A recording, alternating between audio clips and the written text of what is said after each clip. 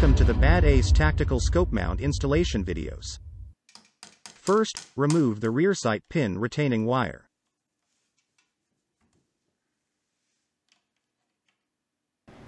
Push the rear sight pin out and remove the rear sight leaf.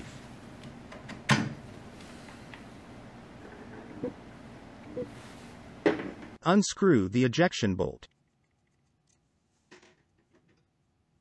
Our product is compatible with all rear sight types, including Mark 1, 2, 3 and 4. Please note that with the Mark 1 sight, you will need to take off the scope to remove the bolt.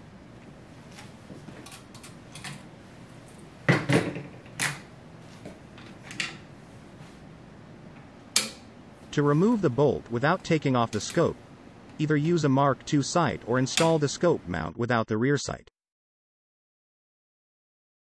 Now let's go back to the next step in the installation. Press down the rear sight leaf and insert the bolt.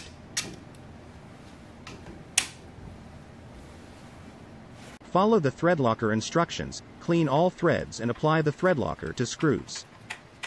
Screw the rear sight bolt into the steel base. Install the clamping bolt and nut, but do not tighten yet.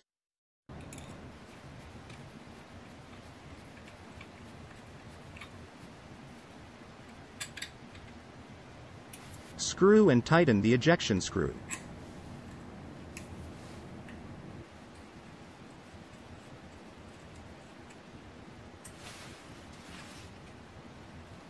And tighten the clamping bolt.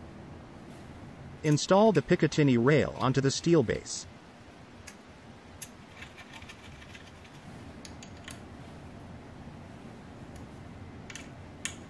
And the installation is now complete.